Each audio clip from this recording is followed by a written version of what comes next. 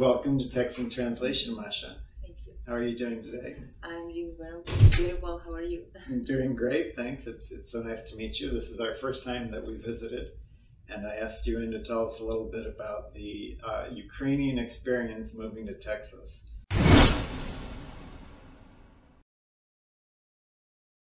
So thank you for joining us and for wearing your very Texan tank top there. I did my best. And I did my best to look Ukrainian. What do you think? It looks perfect. But I see you have the Ukrainian flag on your necklace. This is my Ukrainian flag. I don't have my vyshyvanka with me here, unfortunately, but I do have this. You were traveling light when you came, weren't you? Yes. I had a backpack with my documents, and my son had a backpack with a laptop. That's all. Wow. Yeah.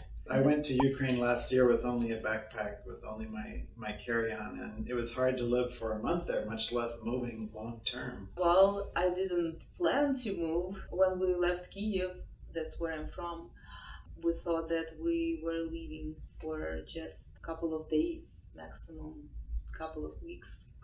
It took us 3 days to get from Kyiv to Uzhhorod, which is usually a 9-hour trip. But there were so many people who tried to leave Kyiv. And during these 3 days, it became very clear that we need to leave Ukraine because it was not safe there. And again, not thinking that this will last for more than a couple of months, we came to Texas. But it was, we didn't think that we would stay here for longer than a couple of months. Our friends invited us to just stay with them until it is safe to go back. So now it looks like... How many days has it been now? 110. 110. So Days. we're filming this in mid-June 2022. Yeah, so...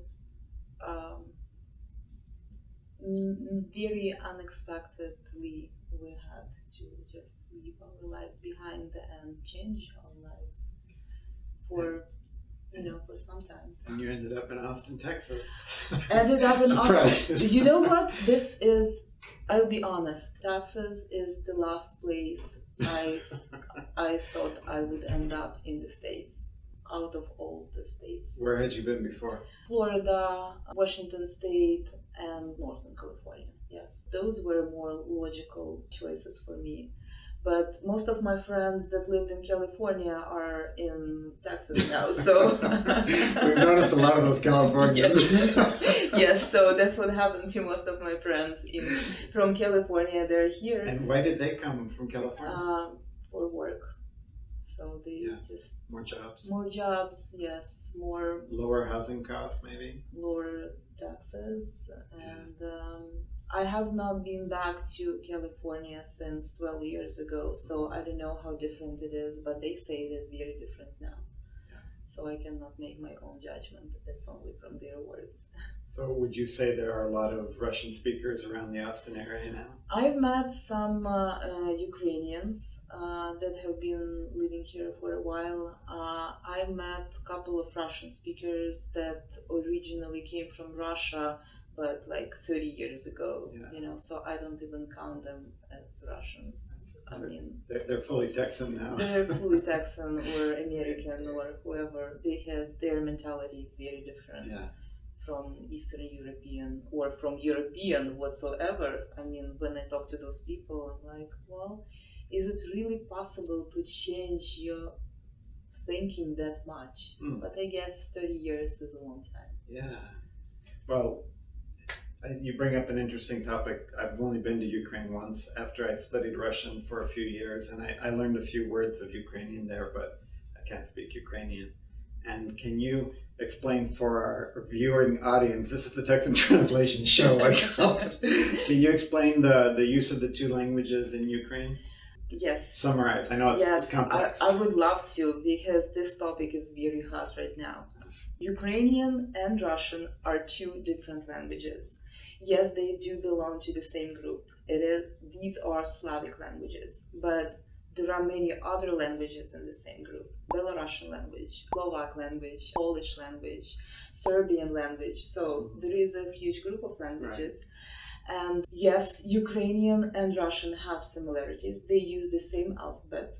It's Cyrillic alphabet. They have similar letters, but alphabets are a little bit different. Ukrainian language has some additional letters and doesn't have some letters that Russian The one that has. looks like the I, the lowercase I, yes, for example? Yes, E, that's E. What is E in Russian is U in Ukrainian. So there are similarities, yes, that's true, but there are differences as well. Vocabulary is different, grammar is different. The feel of the language is different. I mean, and I know it comes from a Ukrainian, but it is different. And but you speak both? I speak both. I will tell you even more. My first language is Russian. I grew up in Kyiv, and in Kyiv, most people of my age spoke Russian from their childhood. My father was a doctor, my mother was a teacher. The Ukrainian language at that time was so much oppressed that it was shameful to speak Ukrainian, especially if you worked at school or in the Soviet Union. In the Soviet Union, yes, I was born in the Soviet Union. I'm that actually. So I remember after Ukraine became independent in 1991, I just finished elementary school, and my mom told me that for middle school I will go to a Ukrainian speaking class, and it was a disaster for me. I cried. I was just like, no, why? This is a language that only villagers speak. That's the propaganda that was the attitude, and you were laughed at, you were bullied if you spoke Ukrainian at school. And the history of oppressing the Ukrainian language by Tsar Russia and then by the Soviet Union it has been going on for several hundred years, and that is why during Soviet Union there was such a thing as approximation of the Ukrainian language to the Russian language, which meant that Ukrainian language was brought as close, like grammar-wise and vocabulary-wise, to Russian. And that is why there is this misunderstanding that Russian and Ukrainian are the same. Close enough. They're not. They're not the same. And moreover, when I was there, I would watch TV during the day, and the broadcasts were all in Ukrainian, and I expected to understand some of it, but just a couple of words here and there made sense to me. Well, most Russians do not understand Ukrainian, and most Ukrainians do understand Russian. Right now, more people are trying to speak Ukrainian in Ukraine, and I see people who try writing in Ukrainian, and sometimes it doesn't sound good and doesn't look good, but I'm so proud. I'll be honest, I'm so proud of my country and my people for trying. And for changing this way of thinking. Stereotype. Stereotype. I mean, in 2018, that's when this shift started. When people realized that we don't want to be, associated with Russia anymore, and we are choosing European path. We want to be closer to Poland and to Western European countries. And I know a lot of people who spoke Russian their entire life, and then overnight they're like, no, Ukrainian now. And by now their Ukrainian is perfect because they have been practicing for so long. So I believe that those people that just started speaking Ukrainian, they will get there. Everything is going to be good. And you work as a translator or an interpreter? I work as a translator and interpreter, and my main working language is Ukrainian. I would probably have a harder time interpreting into Russian. with translation, it's easier. I mean, you have time to think. Right. Yeah. Yeah. So tell me, between translation and interpretation, are you more comfortable with one or the other? Do you do more translation? Most of my clients request Ukrainian, and I get enough work into Ukrainian. But every now and then, I would translate into Russian, especially something like game development or IT. I've played the video games about Chernobyl. Oh yeah, yeah. Well, and I went and visited there in person when I was in the country. And that's I have never done that. I mean, I wanted so much. So it's just a one-day trip and back. It's very interesting. You can go to the villages and they preserve the just like it was. Anyways, I do translation and interpretation too, and I used to do mostly interpreting in the courts for Spanish speakers, and now I do more translation here at the office. But I find them very different mentally. Just the atmosphere, the environment with interpretation, it's so intense. It's like being on stage. It's like, I don't know, being an actor or a performer. It's like singing at a concert, interpreting it, and afterwards you're exhausted and your brain is just turn to mush. But with translation, you get to think about things and research it and choose just the right word. Sort of a different personality type. For me, with interpreting, it's like you have worked for 8 hours and you're done. But with translation, it's 24/7. Yeah. So, nights and weekends. Yes, exactly. And so, I mean, there are pros and cons. Yeah. And it's nice to be able to go back and forth. Like if you're busy with translation, then you do less interpretation and vice versa.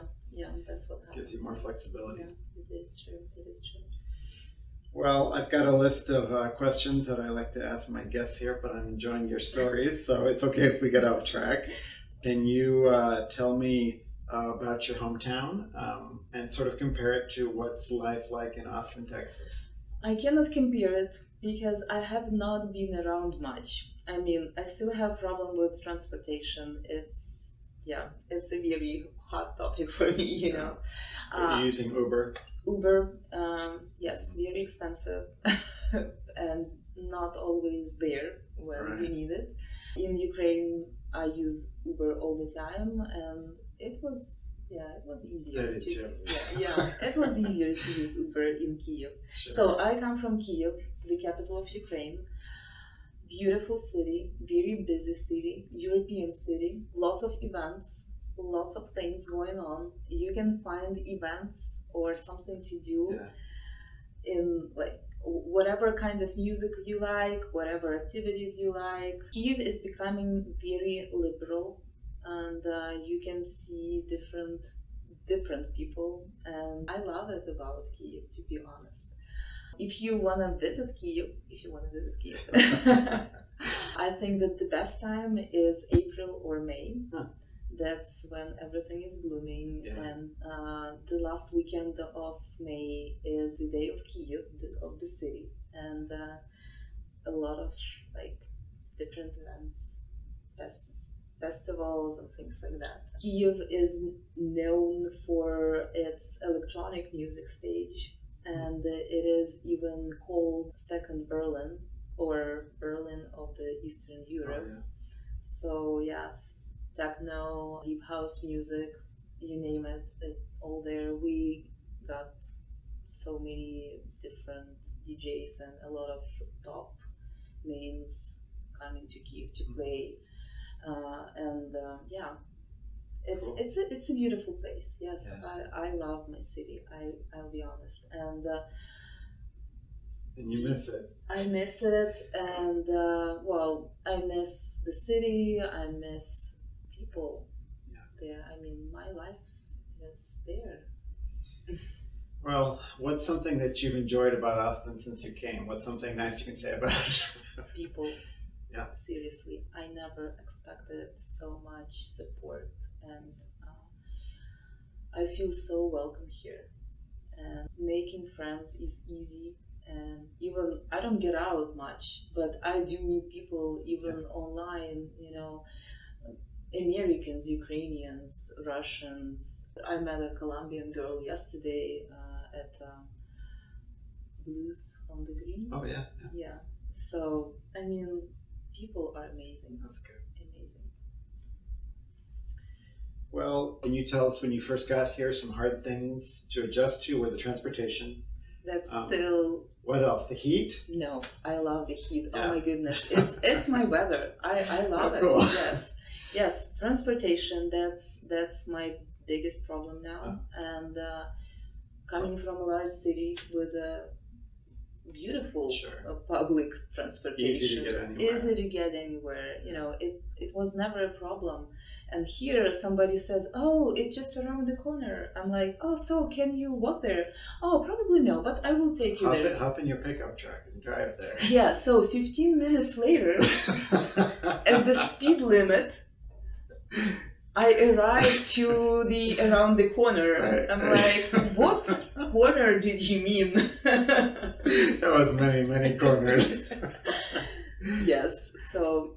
Are people easy to understand, or is there an accent? I have no problem. People probably have problem understanding me sometimes, but... You'd lived in the U.S. for quite a while already. Yeah. Okay. What about when you first got to the U.S.? Was it hard to communicate?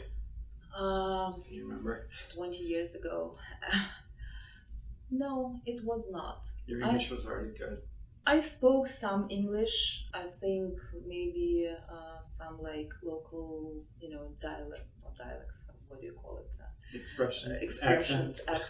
Yeah. No, dialects. Sorry. Like very difficult to understand. I remember first month. I was just like in my room, just thinking. I just want quiet. No English. I just want quiet. My thoughts in Russian or Ukrainian. Yeah. Yes, but then after 3 months, I felt very comfortable. Oh, good. I have some old-fashioned Texas expressions that are funny for me, and I want to see if you've ever heard this, and if you haven't, just guess what it means. What would it mean if somebody said, "This ain't my first rodeo"? I have experience with this. Have you heard that before? Yes. Okay. Here's a more obscure, more Texan one.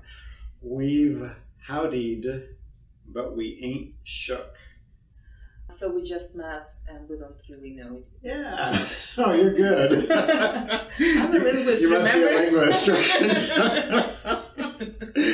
We've howdied, but we ain't shook. I've never actually heard anybody say that, but I've got a list that I'm referring to. Have you found any good places to get Ukrainian-style food here? No, not yet.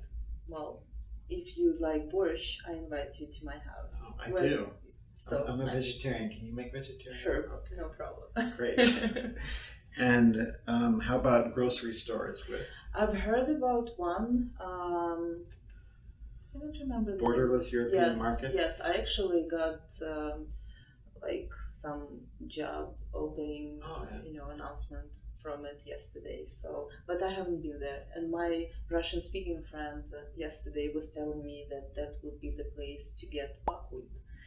Yes, I buy my buckwheat there. Yes. So. Grechka? Yes. Yeah. Otherwise, it's hard to find. Yes. So I don't think I miss buckwheat yet, but I will. Yeah, I will remember that. Okay.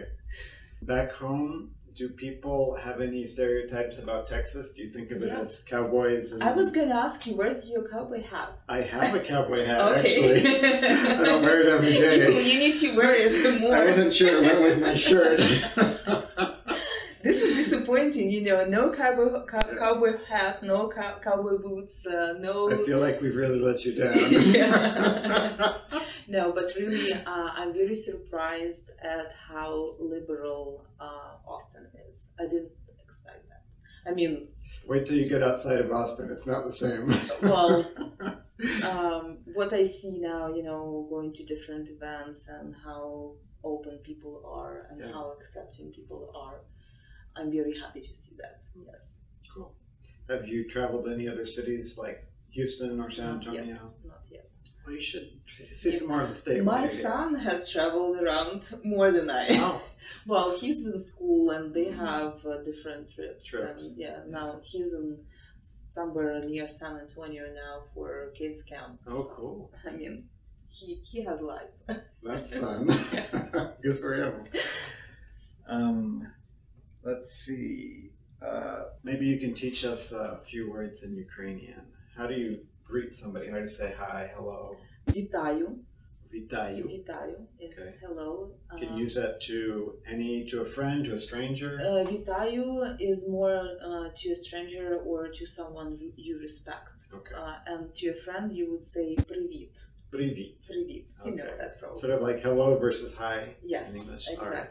exactly. Vitayu. So if I'm meeting somebody who just got here from Ukraine who I haven't met, I would say Vitayu. Vitayu. How would I say welcome? Or welcome to Texas? Yes. Gosh, I just went blank. It's the camera, it makes us nervous. I know. Вітаю в Техасі, можна сказати. Вітаю в Техасі. В Техасі. В Техасі. In Texas. В Техасі. Вітаю в Техасі. Okay. All right.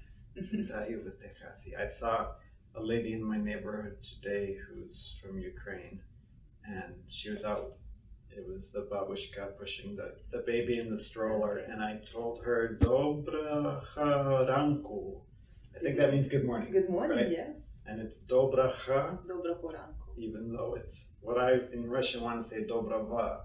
Well, Is that one of the it's differences? one of the differences, yeah. Okay, Dobracha Доброго ranku. And ranku. she smiled and waved back, so I felt like it meant Yeah, something. it meant something, It was yes. good feedback. Very good. Very good, yes, it did.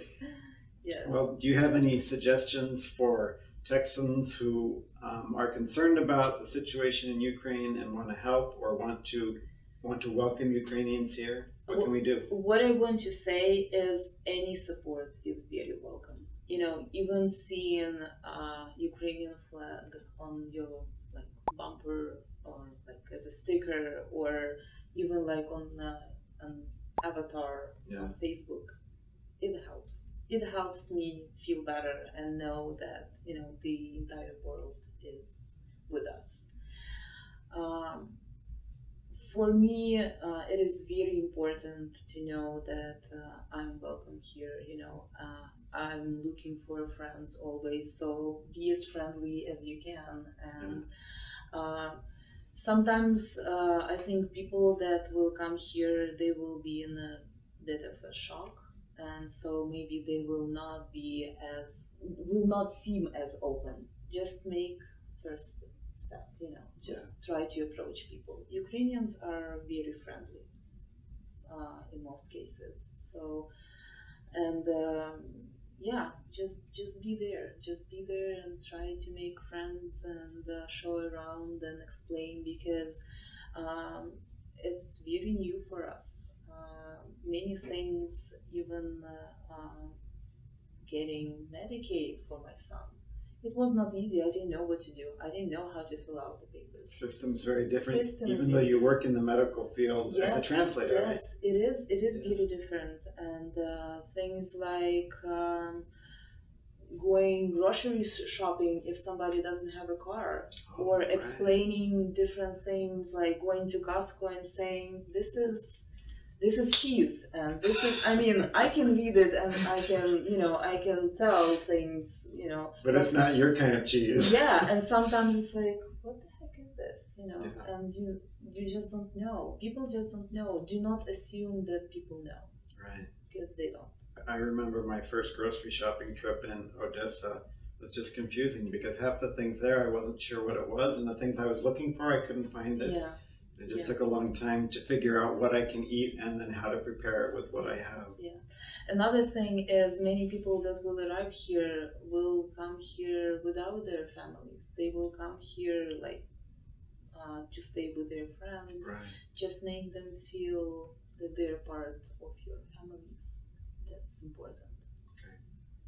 And once the war is over and tourism is available again, what should we see? What would you recommend a visitor to Ukraine enjoy, other than the concerts you told us about?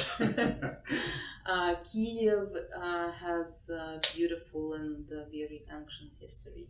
There are a lot of buildings and streets that are 1,500 years old, and Lviv is a beautiful place to visit. Odessa is an amazing place to visit, and there is the sea and beaches there. Well, Kharkiv is not there anymore, but we hope that it will be rebuilt and will, yeah, will be as beautiful as it used to be. Western Ukraine is beautiful. There are a lot of smaller towns with beautiful history, with many famous people who lived there before. Um, Ukraine is beautiful. Come to Ukraine and meet people there. They will show everything and tell you everything because we love our country. Okay, well, thank you so much for joining us today, and I can vouch for you. I've been to Ukraine, and it was a wonderful experience, and I wish you the best your time in the U.S. and hope that you'll be able to go home soon and it'll be safe and better than it was before. Thank you so much. Thank you.